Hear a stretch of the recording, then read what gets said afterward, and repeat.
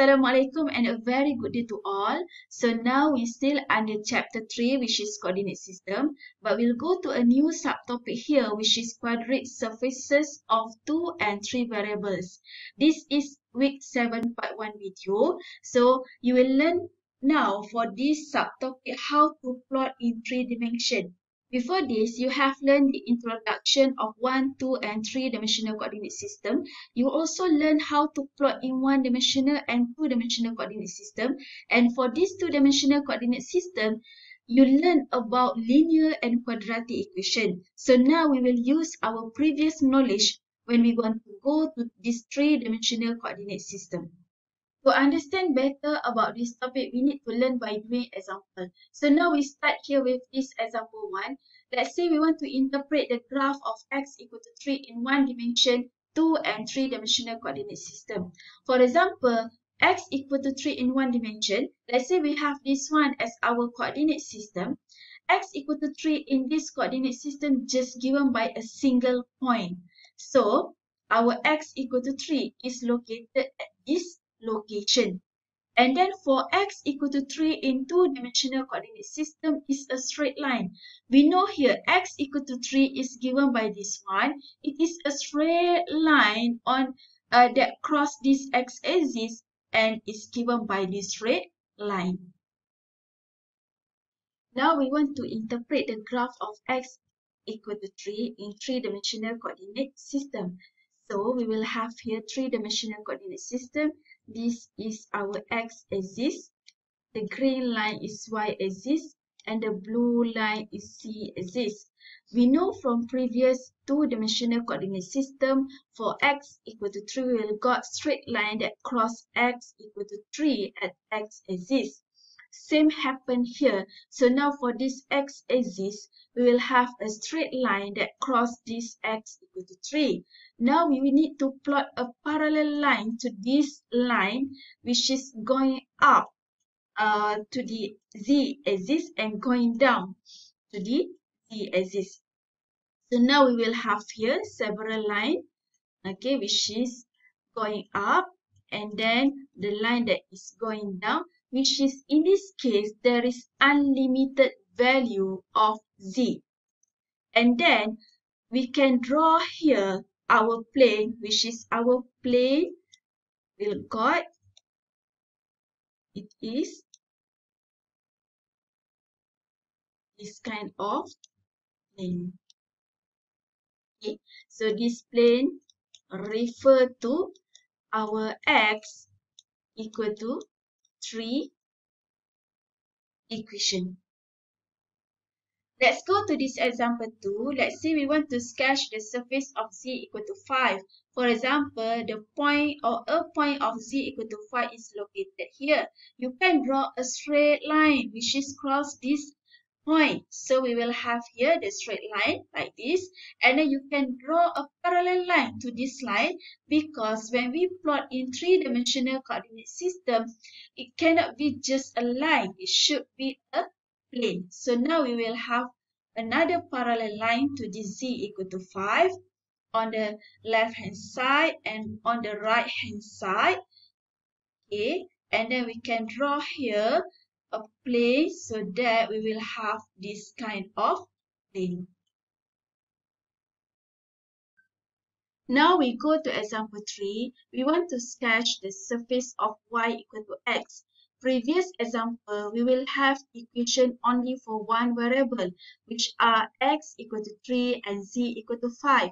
Now we have two variables, which are y and x. For this case, to make sure that you can have better understanding, let's start to plot in 2-dimensional coordinate system first.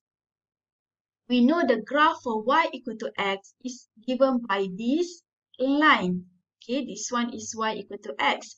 We can transform this line into 3-dimensional coordinate system, so we can have this kind of line. If we just base on this x and y axis, you will got actually same line as this 2-dimensional coordinate system. But now we want to plot on 3-dimensional coordinate system. So now once we have this line, you can plot a parallel line to the left and to the right of this y equal to x. So here we will have here the line like this. Okay, first one can plot a straight line parallel to this y equal to x, left and right. And based on this, we can later plot a surface. So now to plot a surface, okay, let's say I have here this kind of plane. Okay, so this roughly my plane for y equal to x. Now we go to this example 4. We need to sketch the surface of x plus y equal to 2. In this case, before we go to 3 dimension, we need to get the idea or the view of this line in 2-dimensional coordinate system. So if you look at this equation is a linear equation. Means that we can write our equation in terms of y equal to negative x plus 2, which is here you can get your gradient or slope equal to negative 1, your c equal to 2, and then you can compute the intersection point at our intercept of x-axis, which is when y equal to 0, we have negative x plus 2 equal to 0, so x here equal to 2. Means that our intersection point, intercept value of y is 2 and intercept value of x is 2. When we plot the line here, we'll have got a straight line like this. And then you can transform. Now we want to transform our line in 2-dimensional coordinate system to a plane in 3-dimensional coordinate system. So you can see here, this line will cross x and y axis at point 2. The same happen for 3-dimensional coordinate system. Our straight line will cross a point of x equal to 2 and also y equal to 2. So we will have here this kind of straight line. And from here, we can plot another line that is parallel to this straight line. So you will have here a straight line. Sorry, this one should be straight line, which is for z value, there is unlimited value of z. Okay, and then going down here, which is straight line. In fact, this one should be a straight line, which is parallel to that line. Okay, and then from here, I will have a surface that is given by this plane. Now we go to this example 5. We want to sketch the surface of 3x plus z equal to 6. In this case, you can imagine your 2-dimensional coordinate system has x and z axis. So what we have here is just a straight line. We can use our knowledge in previous week. So we can write here our z equal to negative 3x plus c, which is here we have m equal to negative 3, c equal to 6. And then when z equal to 0, we can have here 3x equal to 6, which is x equal to 2. So this our intercept point of z. This one is x-intercept. So now we have this point as x-intercept and this 6 as z-intercept. Based on this, we can have a straight line like this. And then we can transform this straight line into 3-dimensional coordinate system.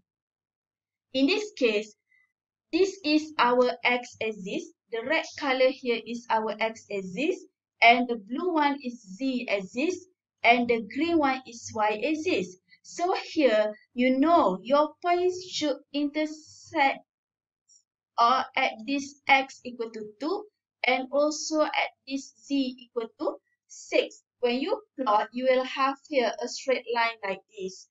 But to plot in 3 dimensions, this equation will give a surface. Means that here we need to draw a parallel line to this straight line. So draw to the right, not really straight, and then draw to the left.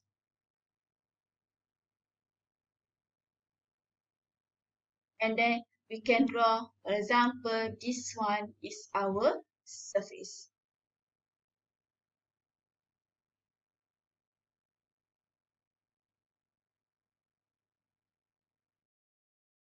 To get a better view, you can also sketch the surface in GeoGebra. So this is a link of a GeoGebra for 3D calculator. You can input your function here and the output of the graph will appear at this location. Now I want to show you how can we do or plot or sketch our example 5 in GeoGebra.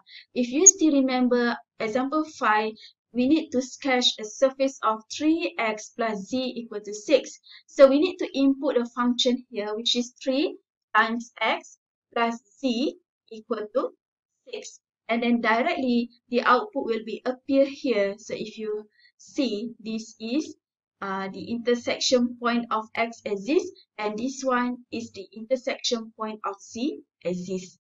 To test your understanding, please do these exercises. Sketch the following place. You can do it manually, and also you can do it in GeoGebra for comparison. Thank you. See you in week 7 part 2 video.